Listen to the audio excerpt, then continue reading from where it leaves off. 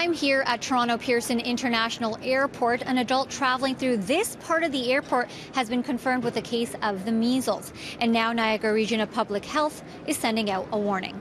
Before you go on vacation, do you make sure that you're up to date with your vaccinations? I definitely do.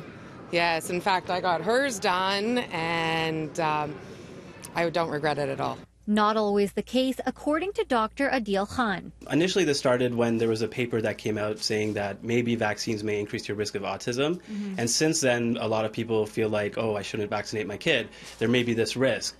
That's completely untrue, and we have enough research on that, and that paper's actually been retracted, that doctor's actually been in trouble for that paper, and so there's no proof to this. But unfortunately, there's still some parents who have misinformation and still believe that they don't need to vaccinate their kids. In this case, we don't know the age or sex of the traveler. Niagara Region Public Health says the person caught the infection while traveling in Cambodia and China before returning to Toronto. We know that these cases tend to be people who travel outside the country but haven't vaccinated their kid. And so they get exposed while traveling to Asia or Africa, not realizing that by bringing them there, they're going to bring it back here and expose people locally as well.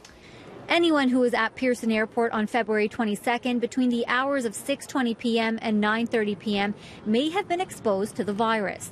The virus detected at the West Lincoln Memorial Hospital in Grimsby on February 27th. The biggest complication that people may get is inflammation to the brain, and then they may get seizures, and ultimately they may suffer death. 10 cases of measles confirmed in a BC outbreak just a couple of weeks ago. An infant in Scarborough who traveled abroad also confirmed with a case of measles. Some parents practicing extra due diligence. My kids are vaccinated, and I try and see that where we're going is safe. Measles starts with a cough, runny nose, red watery eyes, and fever.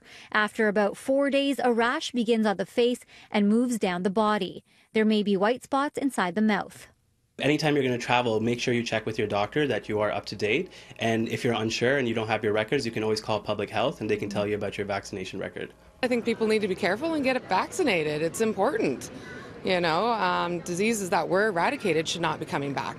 If you think you have the case of the measles and you need to see a doctor, walk-in clinic, or the emergency department, Niagara Region of Public Health is asking that you call them beforehand so that healthcare providers could prepare for your care appropriately.